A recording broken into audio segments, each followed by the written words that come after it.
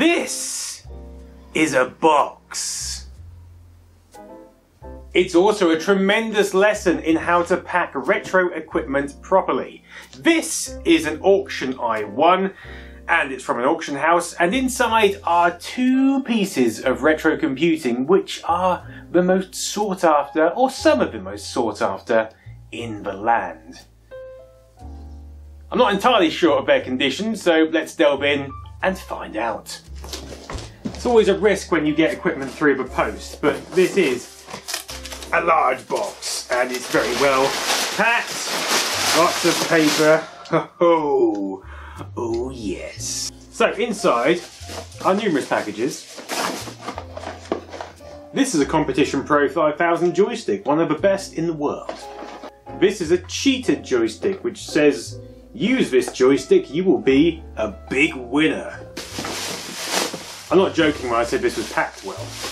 This is another cheated joystick. This is a micro switch joystick. A lot of these break, but I think this one is in quite good condition. This is a box, just an empty box for a Conic Speed Kick. Some Spectrum titles. Corel Big 4, Computer Hits 10, International Match Day, and Action Countdown. Game pack. What is this? This is a deep fat fryer box. I didn't even realise it came with all these. So, there's a lot of stuff I didn't realise I was getting, like this advert, which was obviously issued by Amstrad telling Sinclair users not to send their broken Spectrum 128Ks to the registration card address. Instead, they should send it to the dealer that they bought the machine from. Anyway, enough of that. Let's move on to the main prizes. The main reason that I bought this lot in the first place. Look at this. This is a ZX Spectrum 128K boxed. Now these are incredibly hard to find, especially in this condition. This is in very nice condition, but look at this box. Look at that. Look at it. Look at this box. This is a Spectrum 128K. One of my favourite home computers, and one of my first home computers.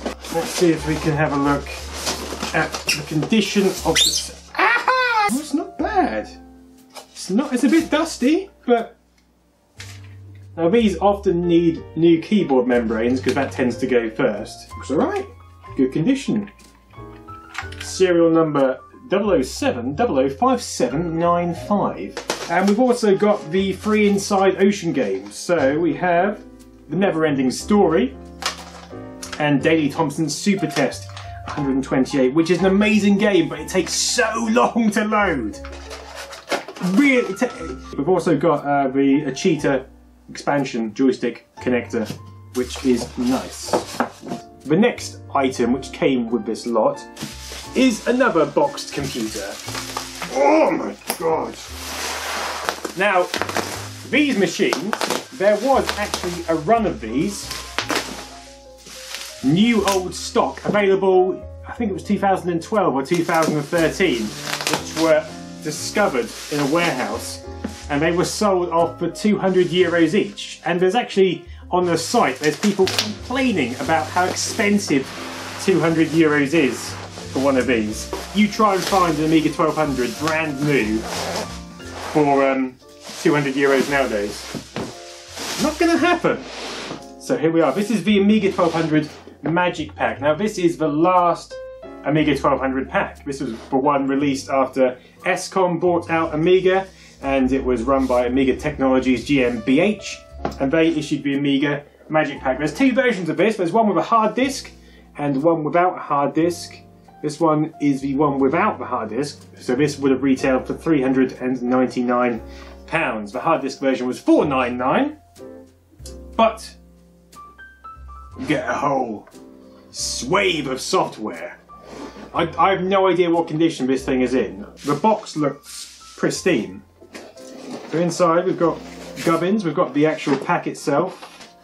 Oh yes, look at the Amiga itself. I love Amiga 1200s. One of the SCOM models, of course, look at it. That is a work of art.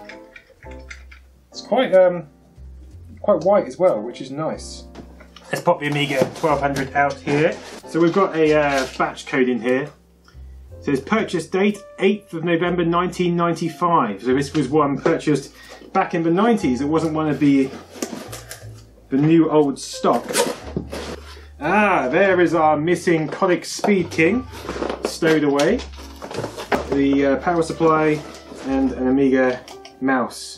Amiga Technologies 3 mouse. So let's have a look and see if these machines actually work, shall we? Because that would be most helpful. But first, a bit of cleaning. Now this 1200 is in pretty good shape.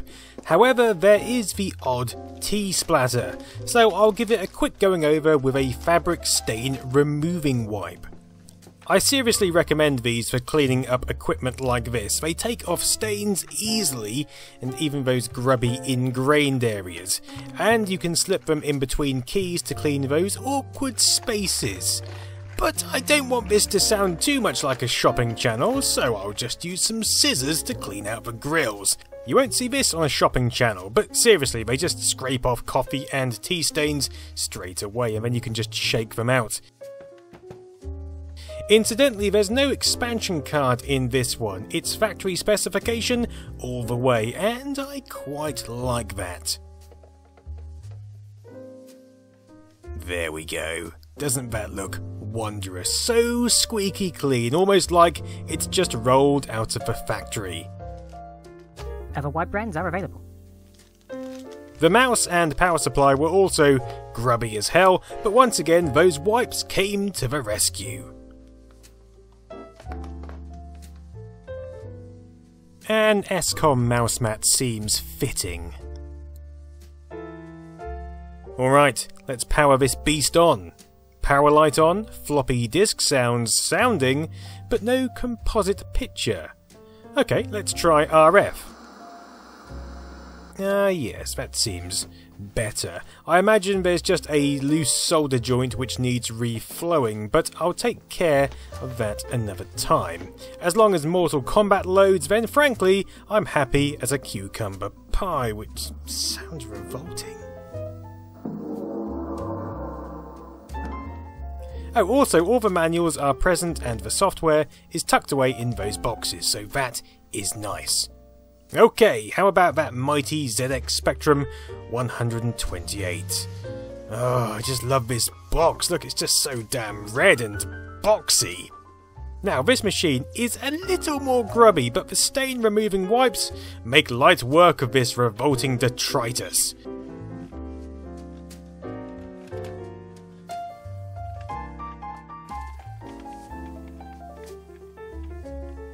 A rub here and a rub there, and it's almost as good as new. As I've got the TV already set up, I'll try it through RF. There we go. Beautiful. A quick test of the keys confirms to me that most are working, but there are a few which fail to respond. Again, a quick fix is a modern keyboard membrane replacement, and they cost about a tenner, and they're incredibly simple to fit. I'll just plug a tape deck in for peace of mind, and as you can see, the never-ending story loads beautifully. This loading sequence is almost never-ending in itself, so I'll just leave that running. Marvellous stuff.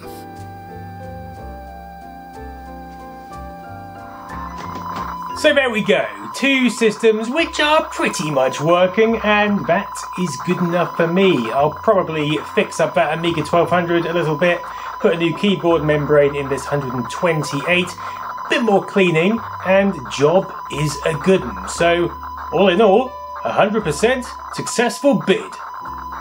Thanks for watching.